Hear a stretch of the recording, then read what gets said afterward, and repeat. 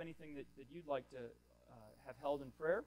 But we recognize that that's not always the most comfortable or appropriate way to lift your prayer up in the midst of God's body today. So if that's you, you'd like to fill out one of those prayer cards, you can fill that out, drop it in the offering plate later on in the service. You can get that to one of our ushers. You can hand it to me on your way out, and we will funnel those prayer requests to the Prayer Warrior email chain and make sure that you're kept in prayer throughout this week. So if that's you, take advantage of that. We also want to invite you to join us in the fellowship hall right after the service today for some fellowship time. Lots of great fellowship time to be had here. Grab yourself a cup of coffee, get yourself some goodies, find yourself at a table. You have opportunities abound back there to engage in all kinds. And sign the cards. We have nothing in particular going on. We just have a few folks we want to just make sure know that we are.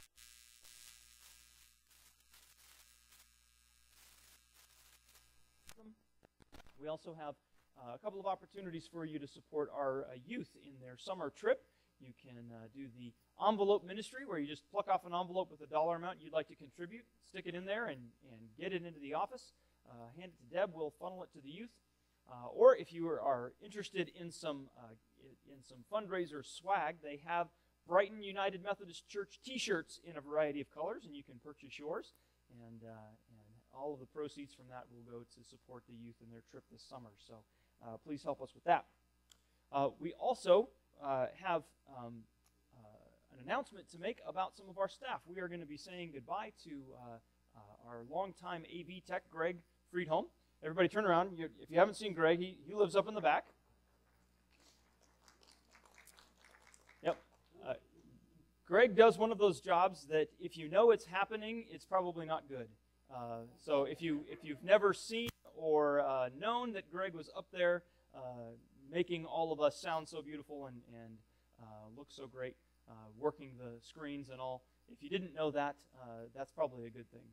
But we are certainly grateful for all of his expertise, and he's been with us for a long time. Of course, been a part of the church even longer, but we're grateful for all that he's given to us, and we wish him well as he embarks on some new adventures. But that also means we have an opening coming up, and that is for anybody who might be interested in learning about our AV tech position and would be interested in helping us out on a weekly basis. We'd love to hear from you. There are ways for you to apply. If you'd like, you can find Sue Slaughter or Carrie, who's hiding. Carrie is hiding somewhere. I don't know. Sue and Carrie are our chairs of the Staff Parish Relations Committee. They handle that committee handles the hiring of all of our staff, and so want to encourage you to seek them out if you'd like to know more about that position and apply. Or if you have somebody that you know in the community or somebody in your life that might be interested, funnel that information to them. We'd love to have them apply as well. Now, next Sunday, we have a real treat coming to town. The Dakota Wesleyan music program is going to be descending upon us and blessing us with great music. We are going to try and bless them with some good old-fashioned Methodist hospitality.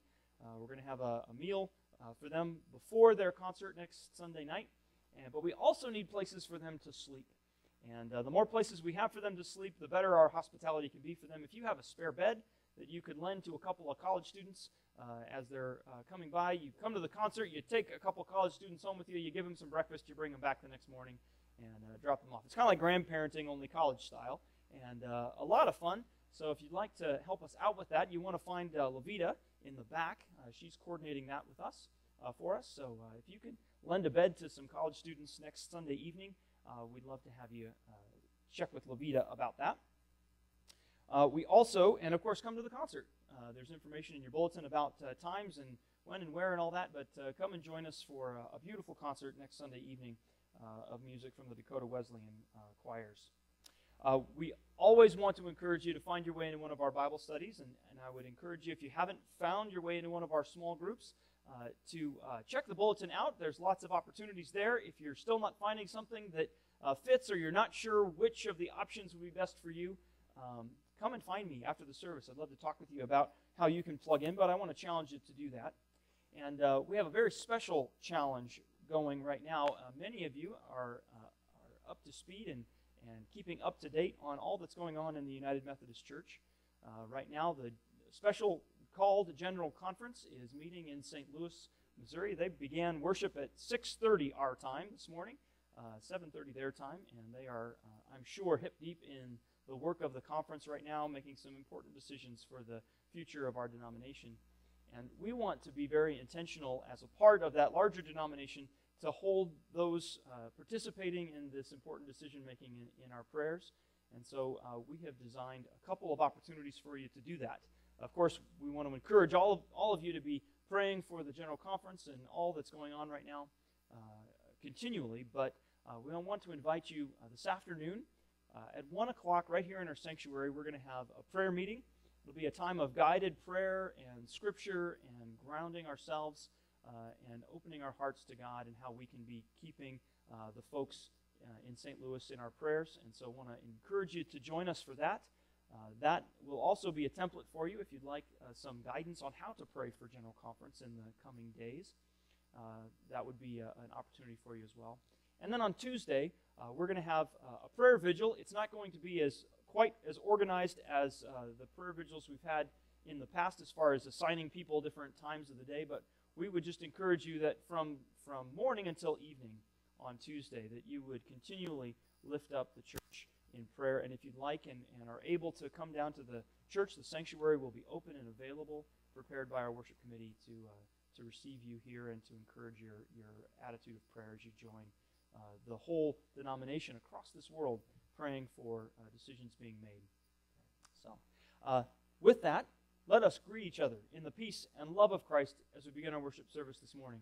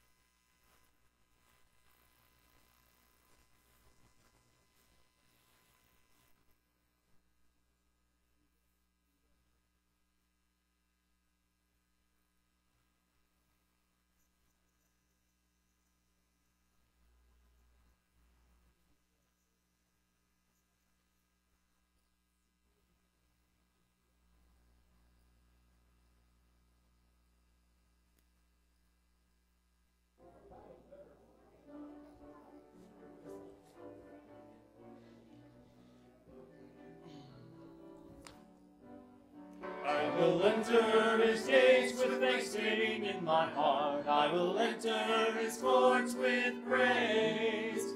I will say this is the day that the Lord has made.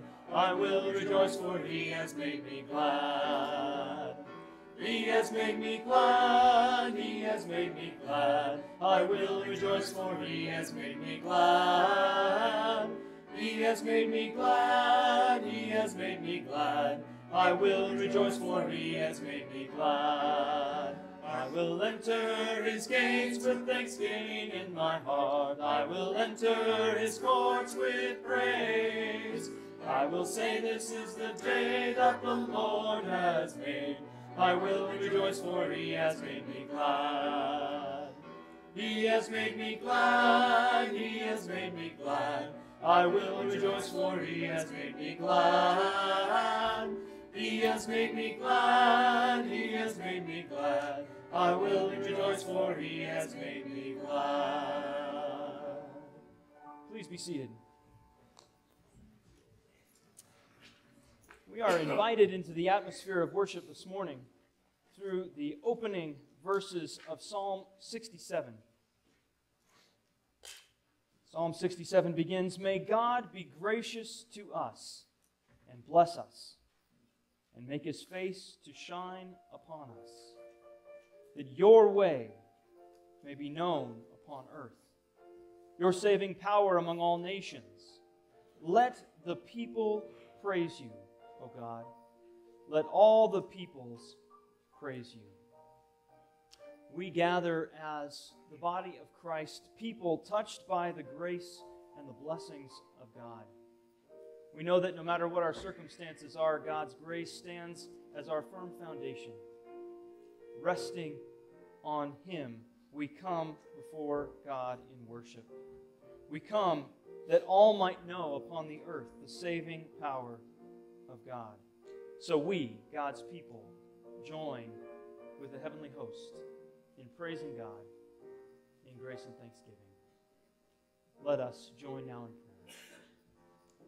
Holy and gracious God, we come before you as a people who have been redeemed by the loving and gracious power of your Holy Spirit. Come and meet us in this place. Give us a fresh encounter with your Spirit today. May it refresh our lives. May it reboot our week. May it fill us to overflowing with your love. Lord, come into our hearts that they might be strangely warmed. Come into our minds that they might be truly inspired. Lord, take hold of our lives and transform us to your glory, that we might come before you humble and transformed, filled with your love, embodying your grace, prepared as your bride. Lord, we come before you in the name of Jesus Christ, our Lord and Savior. Amen.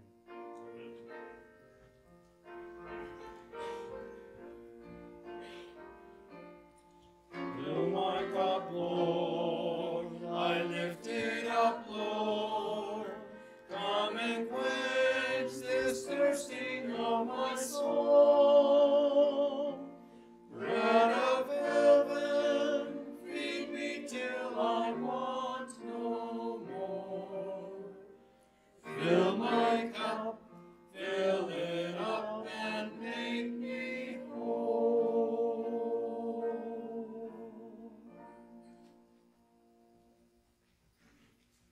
Now I want to invite the children down front for just a moment. Jesus loves the little children, all the children of the world. Red and yellow, black and white, they are precious in His sight. Jesus loves the little children of the world. Good morning. Good morning. How's everybody doing today? So, do we have any guess what's in the box? A toy? Should we open it? It's not a toy?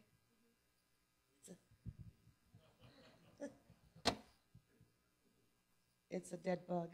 What is it? Oh, it's even better. It's lint. Well, that's interesting. So I know. This is supposed to be Jenny today, by the way. So, how can we see God in Lent?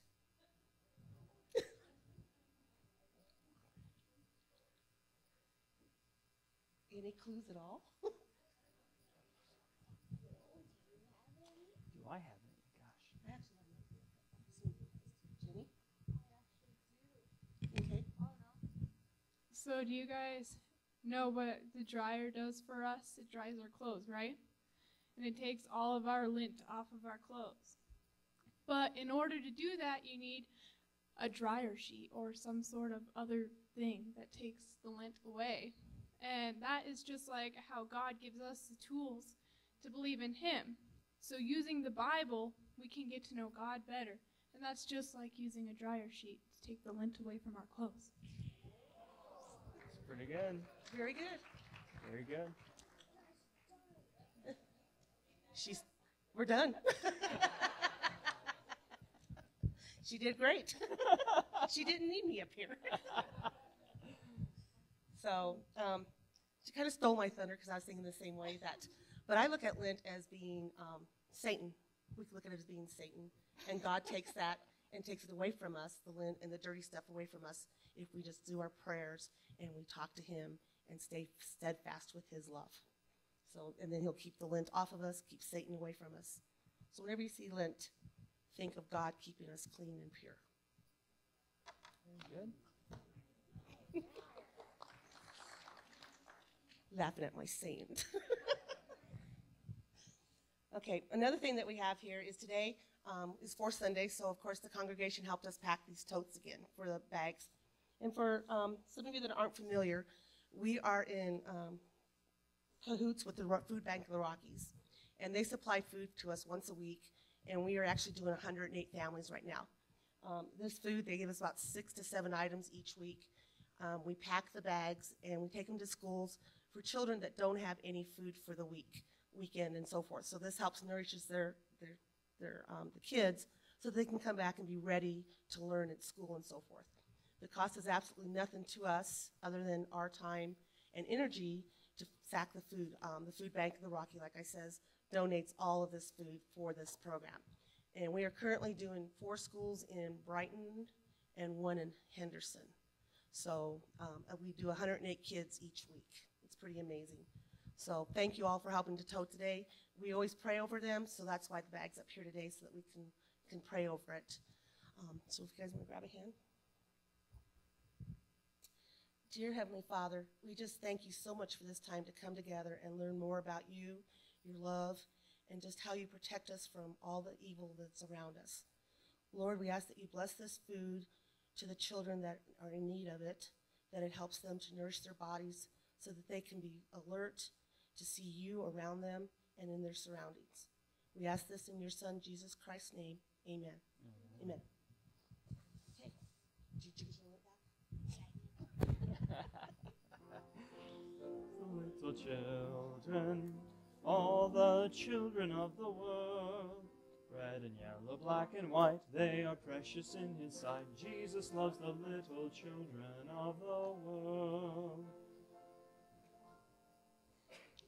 It is that time in our sermon to share joys and concerns. Does anyone have any joys to share? I have a joy. This week, Deb and I celebrated our 37th wedding anniversary. And I know what you're saying. How can anybody stick with me for 37 years? Debbie's quite the lady. So.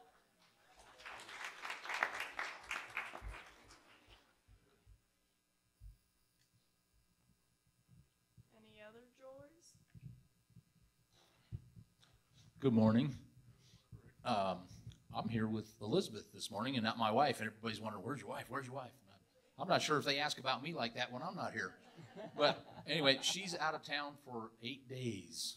So I'm home alone for 8 days.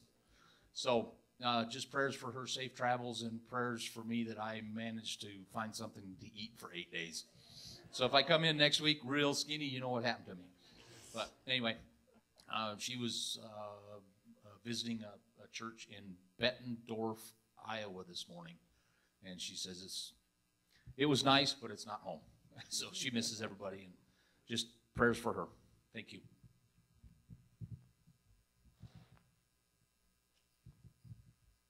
Does anyone have any concerns?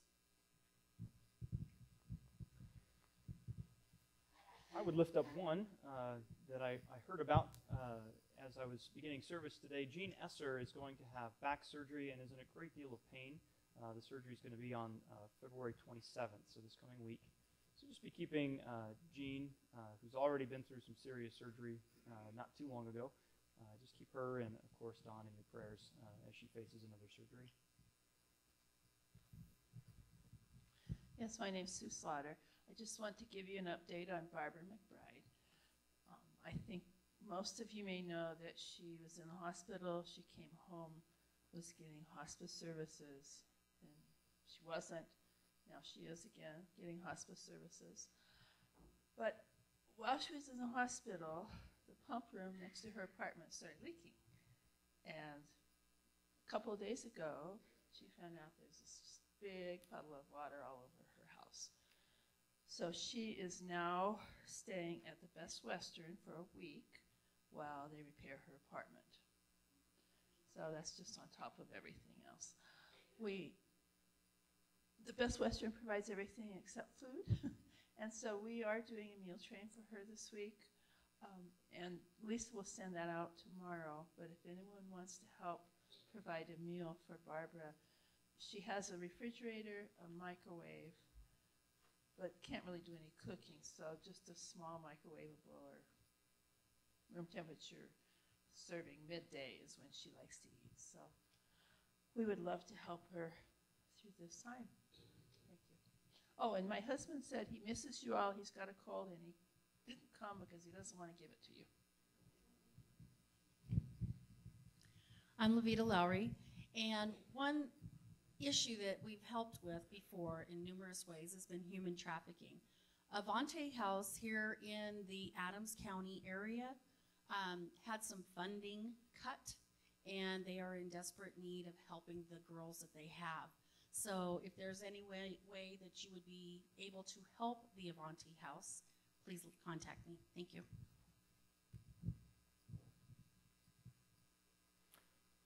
One more I forgot to mention. I lifted up my brother-in-law who deployed last Sunday to Syria. He hasn't quite made it there yet, but they're on their way.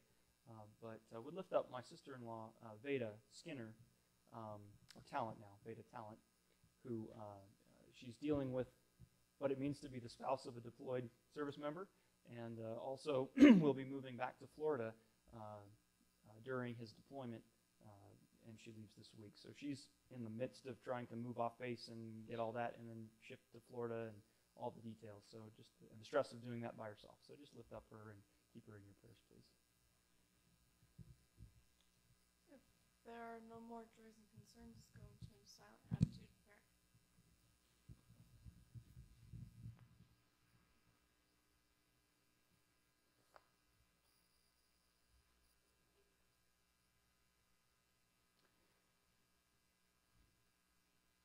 As we began last week, an intentional time in our worship services, keeping the United Methodist Church in our thoughts and prayers, even as the General Conference gathers in St. Louis, I want to lead us today in a time of prayer for the anxiousness that lives in not only our congregation, but in our sister congregations and the leaders and the people who are waiting to hear what happens in St. Louis. So I want to just invite us into an intentional time focusing our prayer on our sister churches as we live in this anxious time. Let us pray.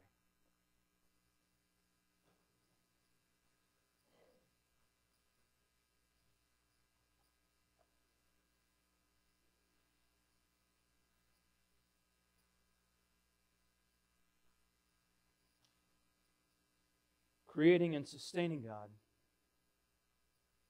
we come before you in the powerful and the precious name of Jesus Christ, our Lord and Savior.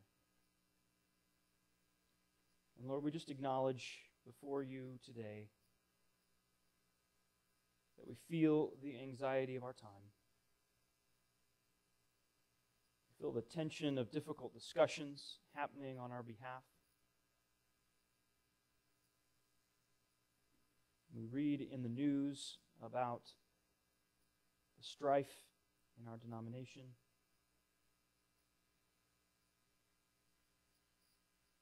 We see on social media commentaries that are flying back and forth and here and there. Lord, it can all seem like it's so far away, that it's so far beyond what we have the power to affect.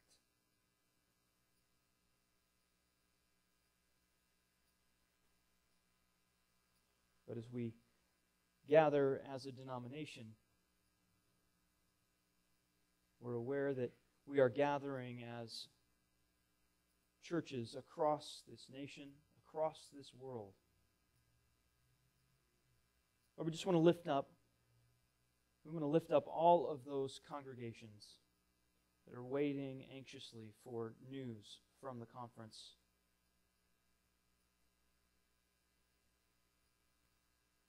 We pray that you would bring peace to those places, that you would bring assurance of your sovereignty,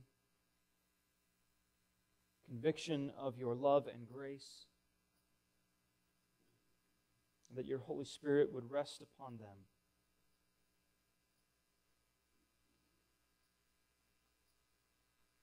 Lord, we lift up those leaders who are waiting to see how to lead into whatever happens.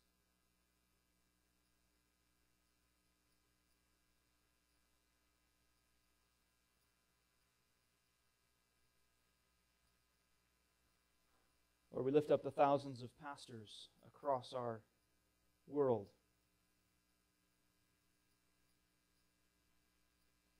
Who seek to lead your churches through these tense times. May you lighten their burden. Fill them with confidence. Bring them peace and faith and hope and love. And equip them with how to lead your people.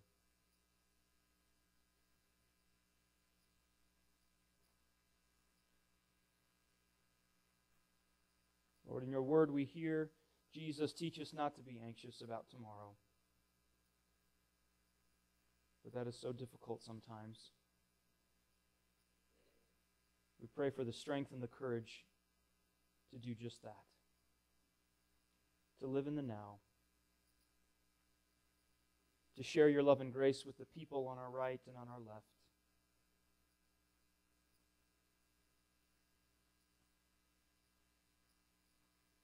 Lord, above all, we ask that you would use us to build your kingdom. That your Holy Spirit would guide our every thought and word.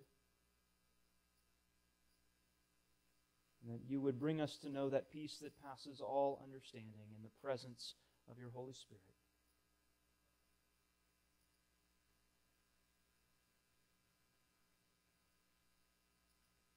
Lord, we lift our prayers to you in the powerful and that precious name of Jesus Christ, our Lord and Savior, the one who taught us how to live, the one who shows us how to love, and the one who brings us together in prayer as we now join in saying, Our Father, who art in heaven, hallowed be thy name. Thy kingdom come, thy will be done, on earth as it is in heaven. Give us this day our daily bread, and forgive us our trespasses, as we forgive those who trespass against us. And lead us not into temptation, but deliver us from evil. For thine is the kingdom, and the power, and the glory forever. Amen. Our responsive hymn is hymn number 2254. It's in the Faith We Sing, and it's called In Remembrance of Me. Let us join our voices together in song and praise.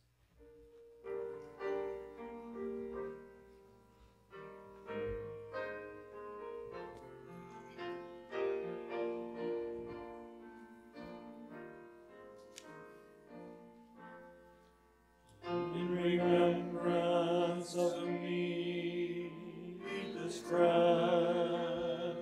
In remembrance of me, drink this wine. In remembrance of me, pray for the time when God's own will is done. In remembrance of me, heal the sick. In remembrance of me, feed the poor. In remembrance of me, open the door and let your neighbors in. Let them in. Take, eat, and be comforted. Drink and remember too that this is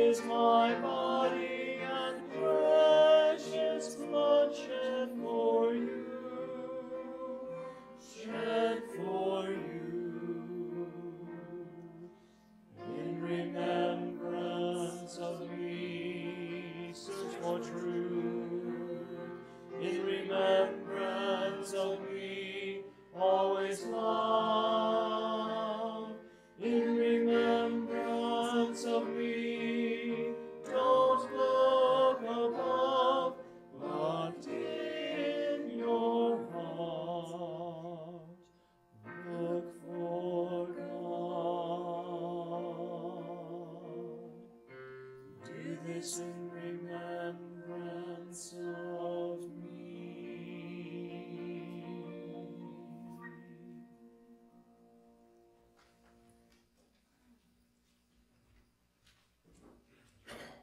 Good morning. Good morning. Today's scripture reading can be found in Luke chapter 14, verses 7 through 24.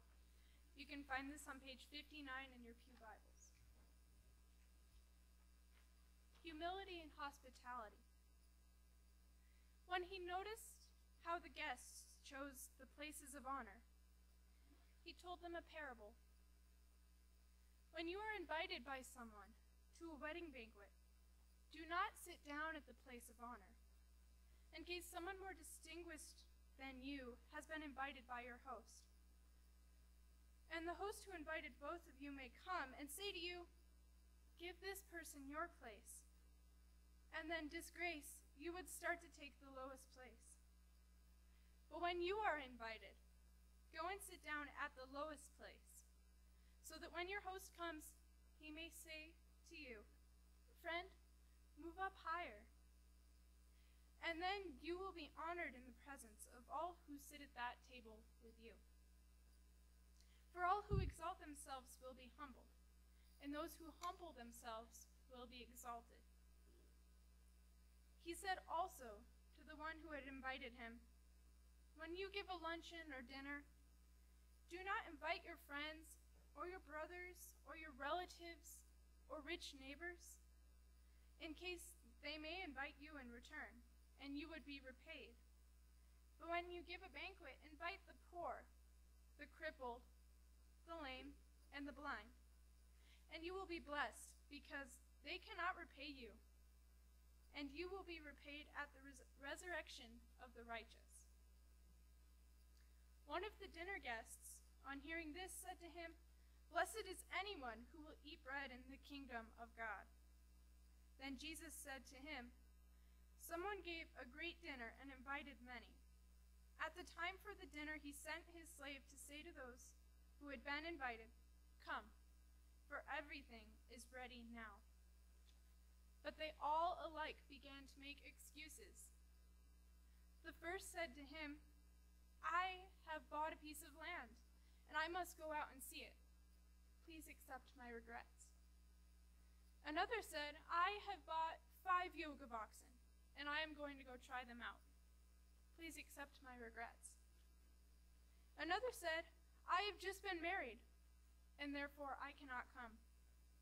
So the slave returned and reported this to his master. Then the owner of the house became angry and said to the slave, 'Go out at once into the streets and lanes of the town and bring in the poor, the crippled, the blind, and the lame.' And the slave said, 'Sir, what you've ordered has been done, and there is still room.' Then the master said to the slave, 'Go out into the roads and the lanes and compel people to come in, so that my house may be filled. For I tell you, none of those who are invited will taste my dinner.'" The word of God for the people of God. Thanks be to God.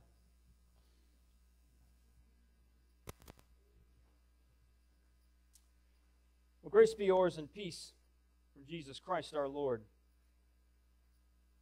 I don't know about any of you, but all that talk of dinner makes me kind of hungry, right? A little bit of that. Thank you, Jeannie. Great job. So we wrapped up our series on the grace and love of God last week, and we've got a couple of Sundays here between that series and the start of Lent, which comes the first Wednesday in March. And so we had these 2 weeks on the schedule, looking at what we might talk about, looking at what God might have for us, and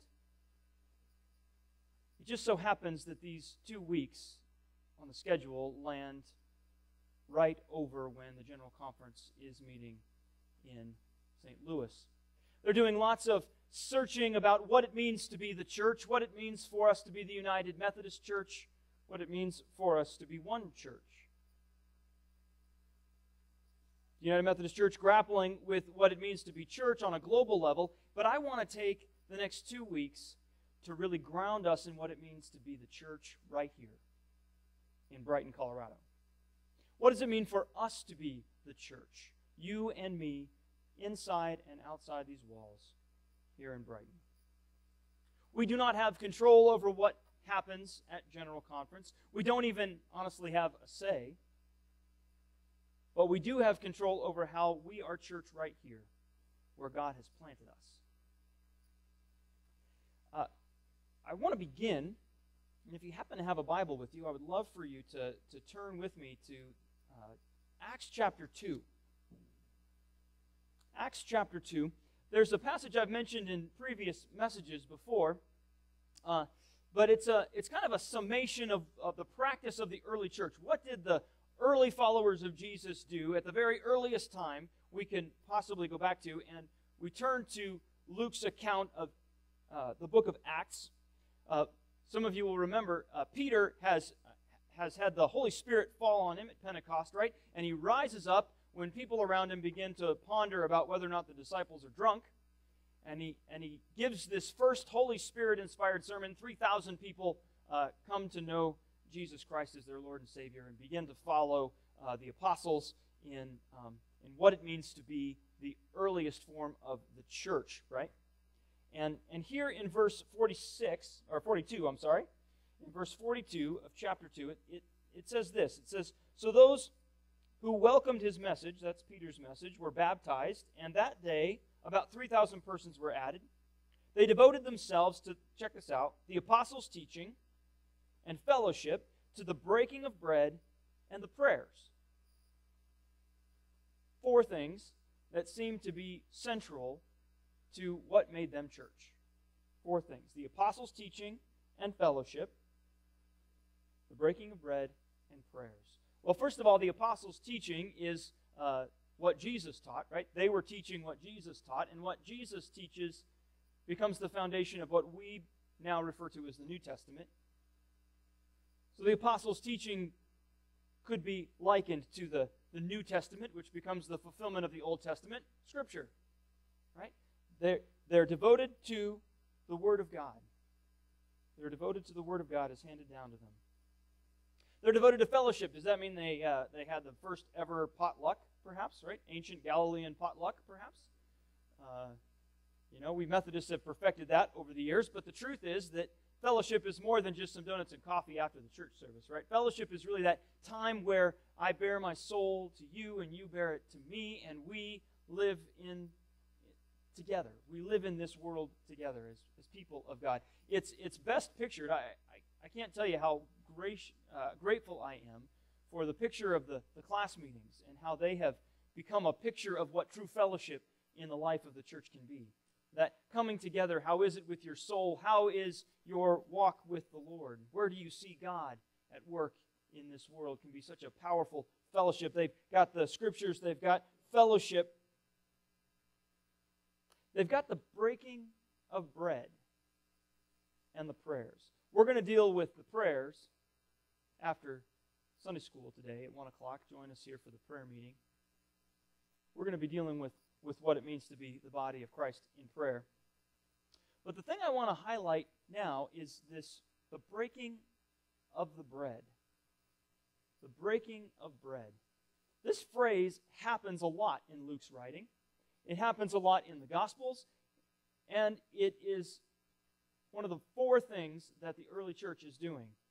When they first become the church, when they first have the Holy Spirit fall upon them, it's one of the four things that they focus on. And then the final thing comes in verse 46.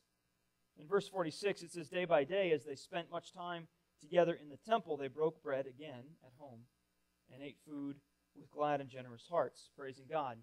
They gathered in the temple every day. They came to worship. They came to humble themselves before the presence of God.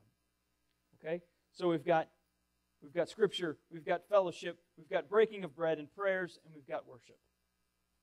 Those are some foundational pieces. Today you might have noticed that we've got some communion elements up here. And if you're paying attention to your bulletin, you might have noticed that we're going to be doing communion. And some of you Methodists out there are looking at the calendar going, did I miss a week? Because typically we do communion on the first Sunday of the month in the main service, right? But I was so moved by what the Lord was sharing with me and how I was coming across some really rich blessings in the Word of God and some teaching of some pastors that I've come to follow, that I felt compelled, and the worship committee was gracious enough to go along with my crazy idea that we might actually be able to do communion in the church service on a Sunday other than the first Sunday of the month. And I just felt like we needed to be not only in prayer and fellowship and in worship and in the Word, but we also needed to be gathered around the table of our Lord. We needed to be breaking the bread together as the body of Christ. And so we're going to do communion in a little bit, but I want to talk about this breaking of bread. Breaking of bread here becomes kind of a shorthand for life in the church. The life of the early church becomes, as one pastor described it, the bread in Jesus' hands. The breaking of the bread becomes the life of the church, which means the bread of life in the hands of Jesus. 3 times, Luke describes Jesus gathered for a meal and breaking bread. The first is the Last Supper. The Last Supper, when it's the obvious, right? Jesus gives thanks. Then the walk to Emmaus. Some of you remember this, the walk to Emmaus. After Jesus is raised, before he reveals himself to many of the disciples, he's walking along with these 2 disciples from Jerusalem to Emmaus, and he conceals himself from them so they don't recognize him. And they're telling him all about all of this crucifixion stuff that happened and how disappointed they were. And they get to the end of their journey, and Jesus acts like he's going to go on. And they say, no, come and join us for a meal. Stay with us. It's late. And Jesus gathers around that table, and he breaks the bread. He blesses it and breaks it and gives it. And as soon as he does, they recognize who he is, and he vanishes. And then there's one we don't often think about, and that's the feeding of the 5,000. Thousands of people have gathered in the open air, and everybody needs to be fed, and Jesus says, well, you feed them. And the disciples say, well, we don't really have enough. We couldn't possibly have enough to feed everybody. And Jesus says, what do you have? Well, we've got these 5 loaves and these 2 fish. And he takes the bread and he gives thanks, a blessing. He breaks it and he gives it. This 3-part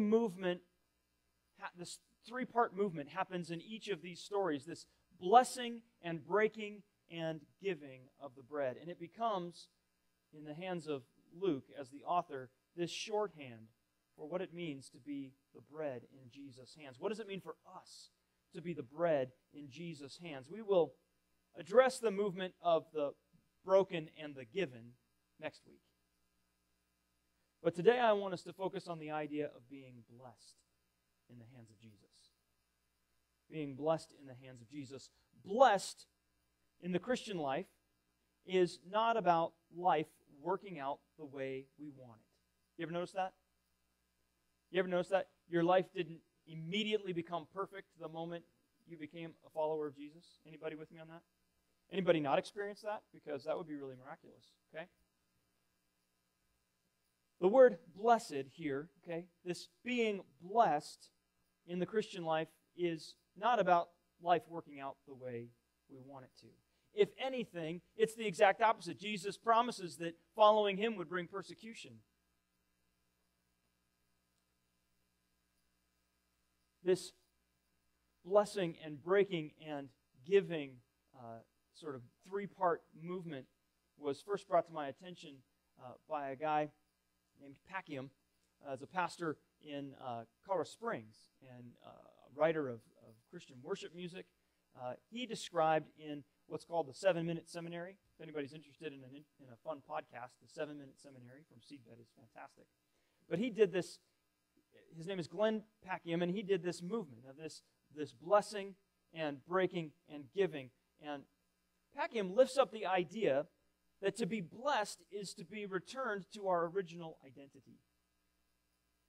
To be blessed in the Christian walk is to be returned to our original identity as image bearers of God, as sons and daughters of the Almighty. And Jesus comes, as Paul says, that we might be sons and daughters of God Almighty, creator of heaven and earth.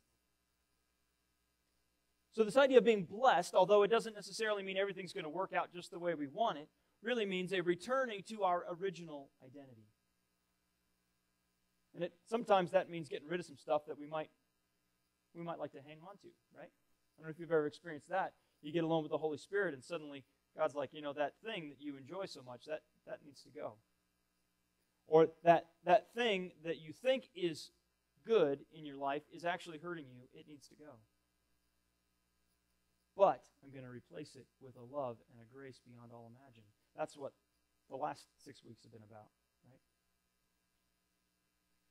But if we're returning to our original identity as a blessing, we think about ourselves as the church, the bread of life in the hands of Jesus, returning to our original identity. And isn't that exactly what Jesus does?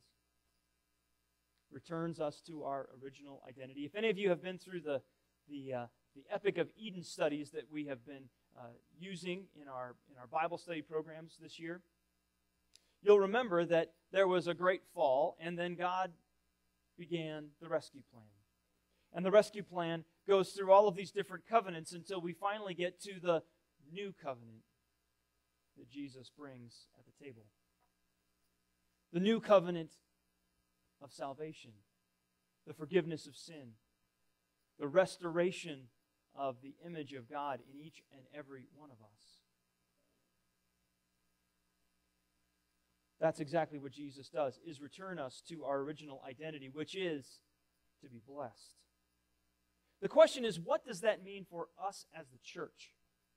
To be returned to our original identity, to be blessed in the hands of Jesus. For that, I want us to turn to this passage in Luke 14. I don't know about you, but I've seen these passages, and I've even preached these passages kind of independent of one another, right? There's the where do you sit at the table teaching, and then there's the who do you invite to the table teaching, and then there's the who comes and doesn't come teaching, right, in this movement. But if we actually look at the context, it's all at the same meal. So it's very appropriate for us to take a look at this whole movement as one teaching about Jesus. And it goes far beyond manners, right? If we look at the setting, go back just a few verses before where Jenny began in verse 7. Jesus has been invited to a meal at the home of a Pharisee, a leader of the Pharisees, in fact. And right away, before anything gets going, he sort of pokes the bear. Right? Jesus kind of pokes the bear. If you're familiar with the story, you'll remember Jesus is there, and in front of him there was a man who had dropsy. Now, I had to look up what dropsy was. Anybody familiar with this medical condition? Okay, apparently dropsy is a water retention problem, right? Okay, who knew, right? So there was a man with dropsy. We don't get his name. We don't even really hear anything much more about him, other than Jesus is going to make an example of this person. Jesus asked the lawyers and the Pharisees, remember he's at the leader's house of these Pharisees, and he says, is it lawful to cure people on the Sabbath or not, knowing it's the Sabbath? You see Jesus poking the bear a little bit, right? He's kind of goating them. But they were silent. Remember, they respected Jesus enough to invite him to dinner. So they've seen him do some pretty amazing things, and they're hesitant to answer his question. So Jesus took him. They were silent. So Jesus took the man with dropsy and healed him and sent him away. That's all we hear about the guy with dropsy, right? He doesn't get a line. He doesn't get a name. He's just the man with dropsy.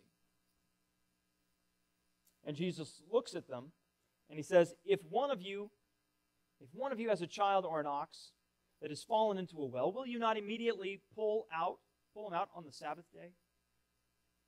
And they could not reply to this. So already Jesus is off to a stunning start here at this meal, right? He's already poked the bear. He's riled them up. He's challenged their very thought because they were convinced that healing people on the Sabbath was a sin, was against the law. And yet Jesus does it almost off the cuff. We don't even think about the fact that Jesus heals the guy because it's so glossed over in the story. So he pokes the bear, and then they sit down, right? He notices how the guests choose their place of honor. He teaches them what seems like a lesson in etiquette. You ever get that wrong? Which fork goes with what part of the meal, right? You ever slurp too loud? You get that soup? That's me, a little slurpy, right? Get a little etiquette problem. Well, Jesus gives us what seems like this lesson in etiquette, right?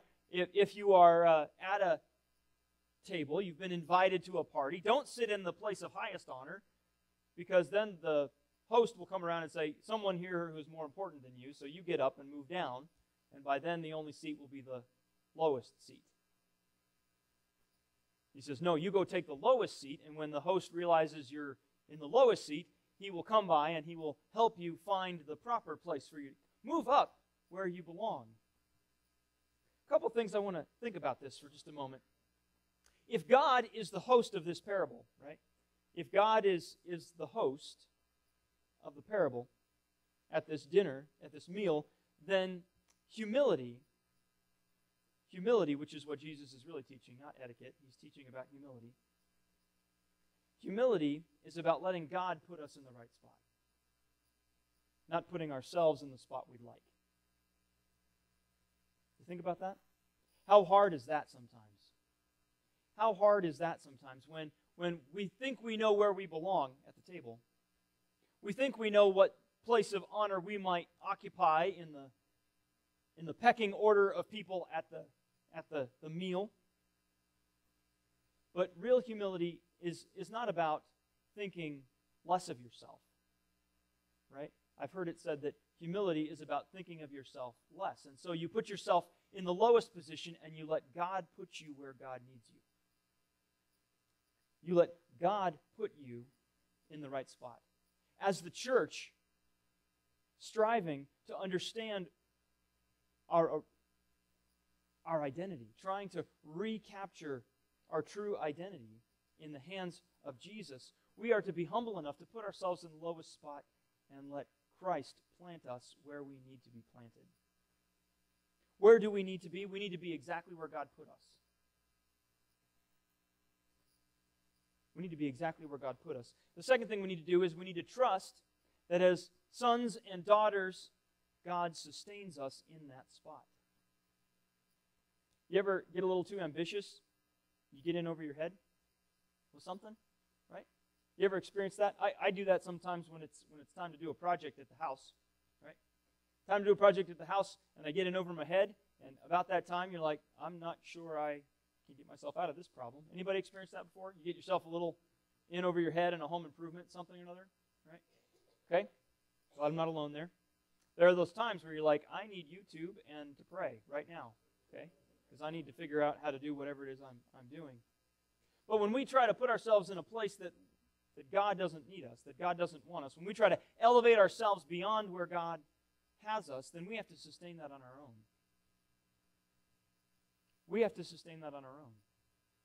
If we run out ahead of where God wants us to be, then it's by our own power that we'll be able to stay there. And our power will eventually run out. But wherever God places us, wherever God plants us, God sustains us. There's a reason that we are here. There's a reason for us to be the church, the body of Christ, here in Brighton. And it can be tempting to look at that church down the street, or that community up the road, or that denomination across the way, and wonder why we're not them, why we can't make that happen, why we can't get this going, when we need to recognize that we are where God needs us to be. And as long as we're where God needs us to be, God will sustain our being there. We cannot even affect the outcome of the global United Methodist Church and all that it's doing right now, let alone the world. But if we focus on what we cannot do, or we try to do what we cannot do, then we miss our opportunity to bring the kingdom of God right here. We miss the opportunity right here. We can become so discouraged when we say, well, we don't know what our denomination is going to do. We don't know if this world is going to, right, hell in a handbasket, right? Where did that phrase come from? Anybody want to know? Somebody knows. I'd love to know after the service, right?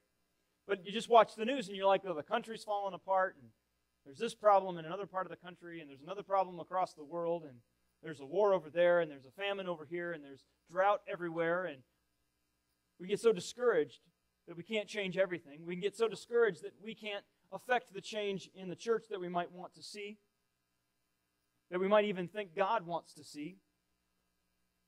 But if we focus on that, if we focus on what we cannot do and we focus on doing what we cannot do, then we miss our opportunity to be the kingdom of God right here and right now, in the ways God is calling us to be the church, in the way God is wanting us to be who we really are, who God calls us to be, who God created us to be.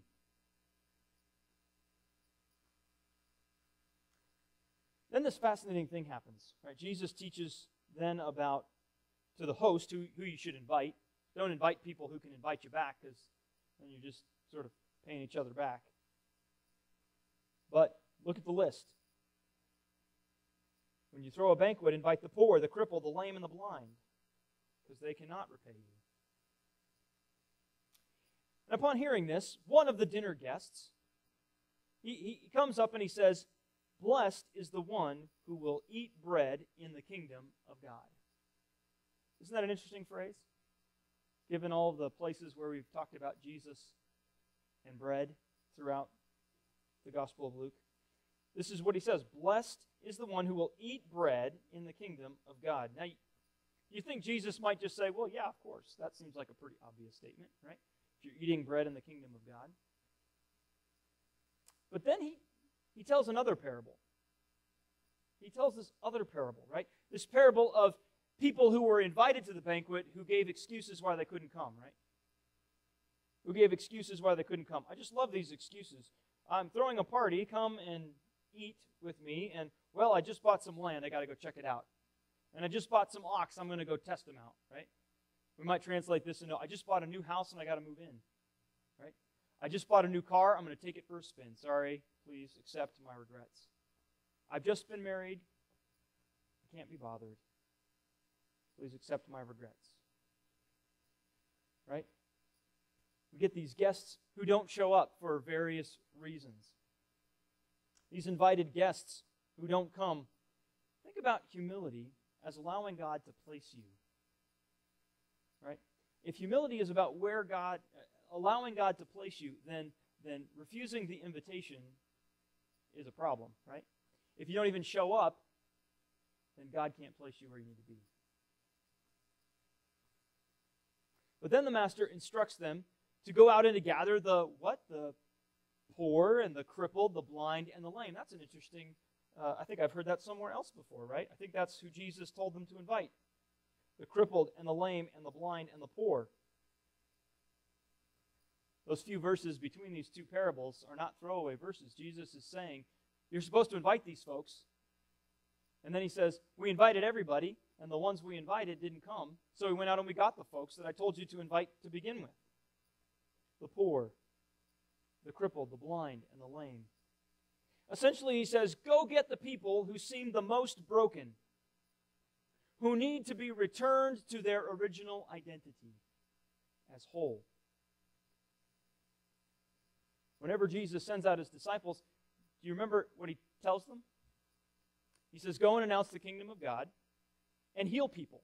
And he empowers them to heal people, right? In one case, in Matthew, he even says, raise the dead, right? Cast out demons, raise the dead, cure the sick, heal the lame. Whenever Jesus sends people, he says, go to the people who are broken and make them whole in my name. Go and find the people who need wholeness the most, who are the most broken around. Bring them here so that they might find their original identity in Christ. We, the church, when we humble ourselves so as to allow God to place us, then we must embody God's invitation to the table where people are returned to their original identity. It can't be just about the people who are here and what pecking order God would place us in. It's about who's not here who needs to be. You see, we're the slave in the parable, being told to go gather the poor and the crippled and the lame and the blind. I don't know if any of you pay attention to the bulletin, but every week I select a silent preparation quote. And sometimes those quotes come very easily. Sometimes they take me a while to settle on one. But this one from a gal named Pauline Phillips is one I've heard in many settings. I was curious to find out that Phillips was the originator of this saying, but she said that a church is a hospital for sinners, not a museum for saints. The church is a hospital for sinners and not a museum for saints.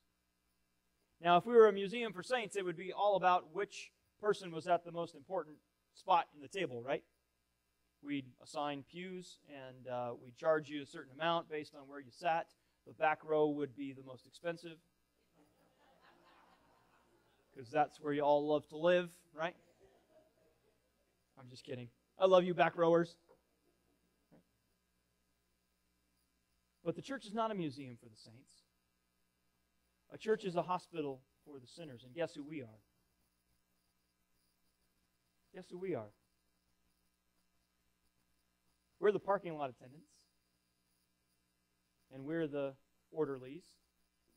And the janitors. And the people who come around and take your blood pressure at all hours of the night. Some of you know what I'm talking about, right? We're the phlebotomists who come by and poke you, right? To make sure that everything's working. We're the people who facilitate the great physician in the healing of the broken. In the hospital for sinners. You see what I'm saying? You know what's fascinating about this is I had no idea who Pauline Phillips was until I looked her up online, because I never quote somebody I don't know about. So I looked her up online. It turns out that Pauline Phillips was the first Dear Abby. The advice columnist, right? She was the first Dear Abby. Isn't that fascinating? The church is a hospital for sinners, not a museum for saints. It's important for us to remember that while we might be orderlies and parking lot attendants and janitors and maybe even nurses in the hospital for the sinners, that we need the hospital just as much as we need to be part of the hospital, right? That we are a collection of people who are broken, who find our true identity in Christ together. You are led by people who head up ministry areas who are broken, who need to find their true identity in Christ. You are led by a pastor who is broken and who needs to find his true identity in Christ, in the hands of Jesus. We gather as a church blessed in the hands of our Savior Jesus Christ, to be healed, to be returned to our original identity, and then to become conduits, to become on-ramps, to be the slave from the story sent out into the streets to invite the broken around us to know the healing power of Jesus Christ. That's who we are. We have been planted here, and we cannot become preoccupied with things we cannot do, with the events we cannot control. Just as in life, the only thing we can control is how we respond. And we will respond as the hospital for sinners, going out into the world to find the poor and the broken and to introduce them to the great physician, Jesus Christ, who brings wholeness to our identity. We do both. We do both as we prepare to come to the table. The table where Jesus takes us in his hands and breaks us after blessing us and gives us. Are you ready for your homework? There's always a little groan whenever I say homework. Some of you have some PTSD or something about homework. Not sure. Homework. We're continuing our Thirsty 30, of course. We want to encourage you, if you don't do this already, to pick this up. This is This is a real simple formula for you. Thirsty 30, 10 minutes of Bible reading. Don't care what you read in the Bible, just open it up and read. God will find you there, okay?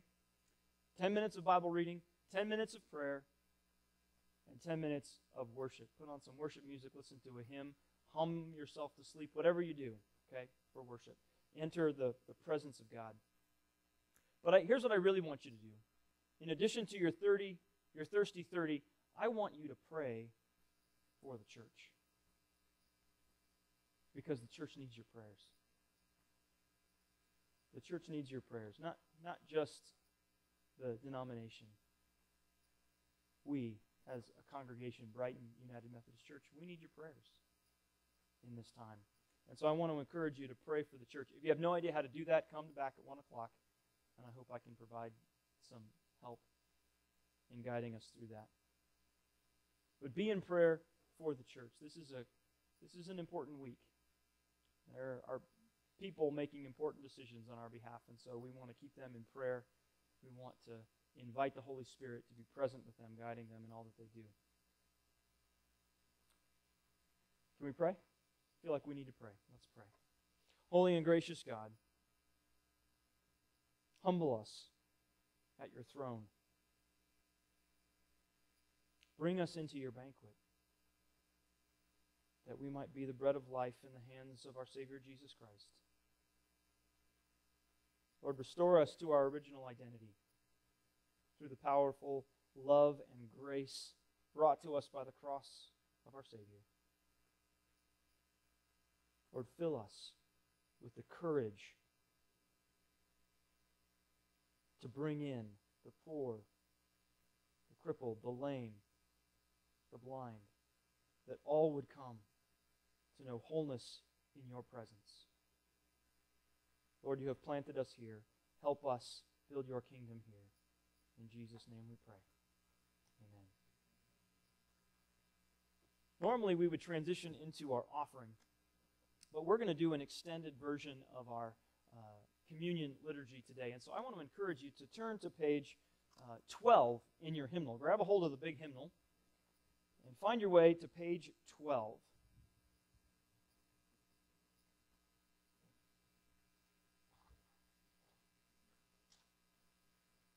In an effort to humble ourselves before the Lord and to prepare our hearts to be planted wherever God needs us, Christ our Lord invites to his table all who love him, who earnestly repent of their sin, seek to live in peace with one another. Therefore we come before him, confessing our sin before God and before one another. May we join in the confession and pardon. Merciful God, we confess that we have not loved you with our whole heart. We have failed to be an obedient church. We have not done your will. We have broken your law. We have rebelled against your love. We have not loved our neighbors, and we have not heard the cry of the needy. Forgive us, we pray. Free us for joyful obedience through Jesus Christ our Lord. Amen. As we enter into a time of silent prayer, I encourage you to lift up any ways that you know that God is bringing up before you that you are falling short of his glory. Lift those confessions to the Lord now.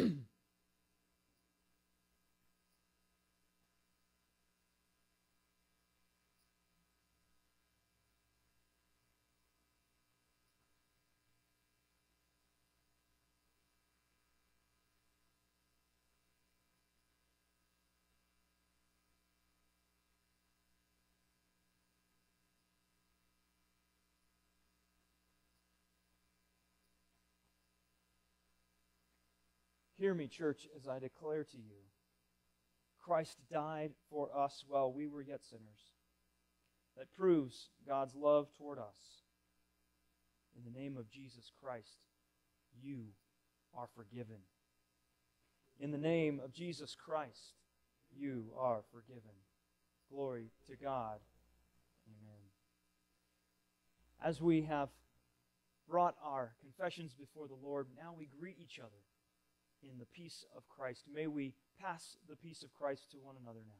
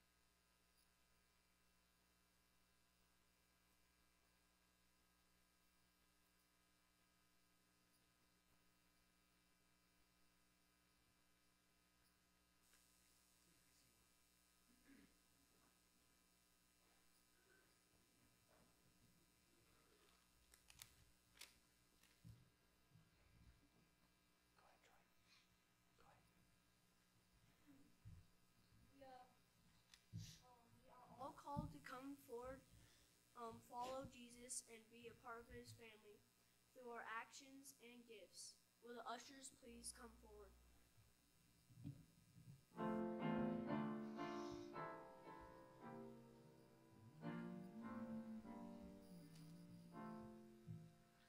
Swing low, sweet chariot, coming forth to carry me home.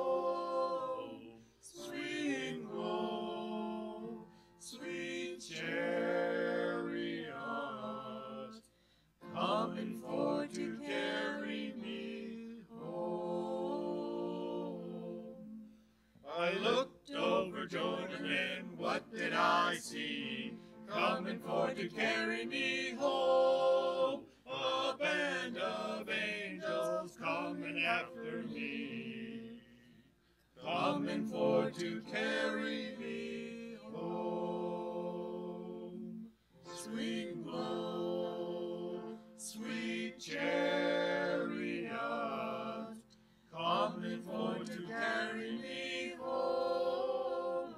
Swing low, sweet chariot, coming forth to carry me home. If you get there before I do, coming forth to carry me home, tell all my friends I'm coming in too. Coming forth to carry me home. Swing low, sweet chariot, coming forth to carry me home. Swing low, sweet chariot, coming forth to carry me home. I'm sometimes up, I'm sometimes down, coming forth to carry me home. But still my soul feels heavenly bound, coming forth to carry me home. Swing low, sweet chariot, coming forth to carry me home. Swing low, sweet chariot, coming forth to carry me home. The brightest day that I can say, coming forth to carry me home, when Jesus washed my sins away, coming forth to carry me home, coming forth to carry me home.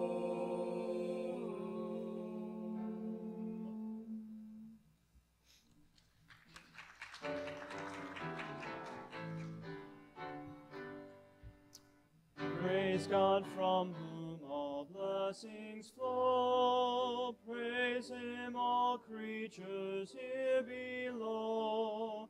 Praise him above the heavenly host. Praise Father, Son, and Holy Ghost. Amen.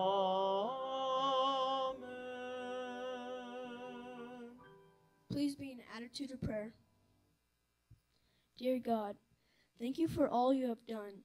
Please bless all these people in our church, old or young, small or tall. Be with them and help them out. Bless this money before me so it can do good things in this world. In Jesus' name, amen.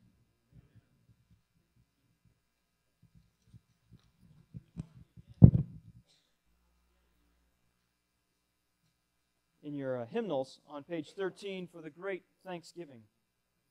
And while you're turning, I'll just remind us all that everyone is welcome at the table of our Lord in the United Methodist Church. Regardless of age, race, gender, or creed, if you seek to love God, come. that you might be in the presence of God with the people of God here in this place. You are invited. And now join me in the liturgy. The Lord be with you. Lift up your hearts. Let us give thanks to the Lord our God. It is right and a good and joyful thing always and everywhere to give thanks to you, Almighty God, Creator of heaven and of earth. Before the mountains were brought forth, or you had formed the earth from everlasting to everlasting, you alone are God. You created light out of darkness, and you brought forth life on the earth. You formed us in your image and breathed into us the breath of life. When we turned away and our love failed, your love remained steadfast. You delivered us from captivity, made covenant to be our sovereign God, and you spoke to us through your prophets. And so with all your people on earth and all the company of heaven, we praise your name and we join in their unending hymn. Holy, holy, holy Lord, God of power and might, heaven and earth are full of your glory. Hosanna in the highest. Blessed is he who comes in the name of the Lord. Hosanna in the highest. Holy are you, and blessed is your Son, Jesus Christ, in whom you have revealed yourself, our light and our salvation. By the baptism of his suffering, death, and resurrection, you gave birth to your church. You delivered us from slavery to sin and death, and you made with us a new covenant by water and the Spirit. And on the night when he gave himself up for us, he gathered with his disciples at a meal. And around that meal, he took the bread, and he blessed it, giving thanks to you, O God. And he broke the bread, and he said, "Take and eat of this, all of you, for this is my body broken for you. As often as you eat of this, remember, I am with you." And when the meal was over, he took the cup. And again he gave thanks to you, O God, and he gave it to his disciples, and he said, "Take and drink of this, all of you, for this is my blood of the new covenant, poured out for you and for many, for the forgiveness of sin. As often as you drink of this, remember, I am with you."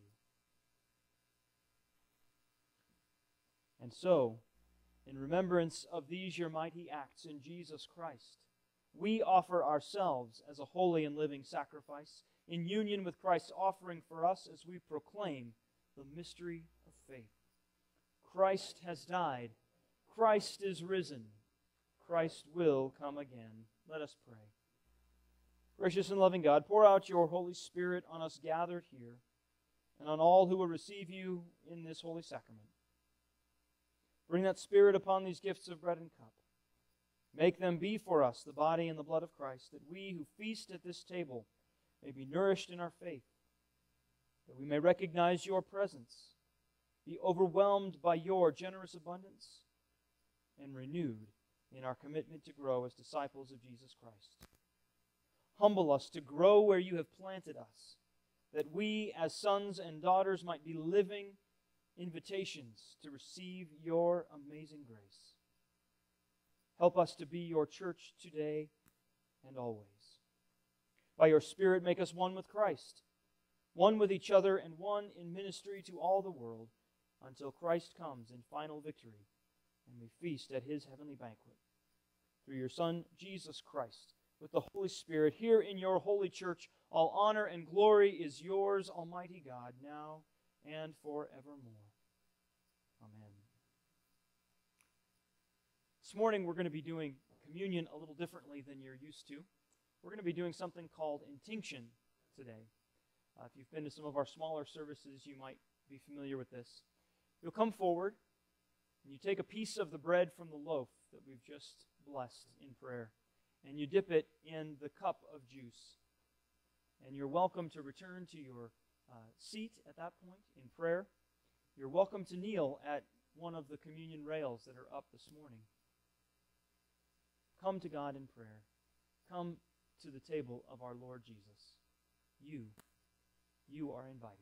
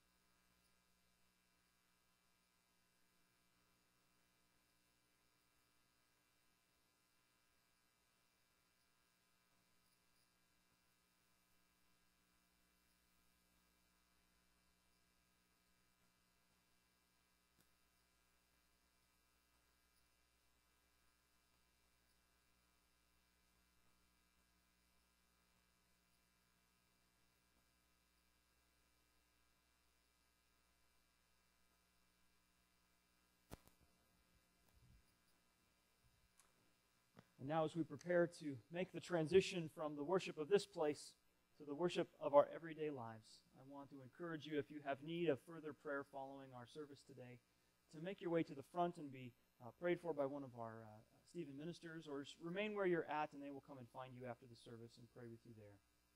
May we rise as we are able, and now join in our benediction song.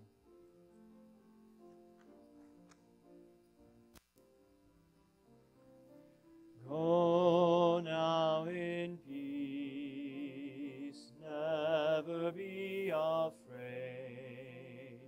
God will go with you each hour of every day. Go now in faith, steadfast, strong, and true. Know He will guide you in all you do. Go now in love and show you believe. Reach out to others for all the world to see. God will be there, watching from above. Go now in peace and faith and in love. Amen. Amen.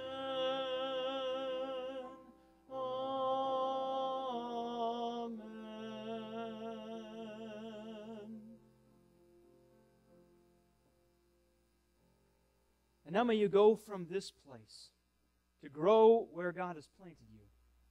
Go be who God created you to be. Go in love. Go in peace. Amen.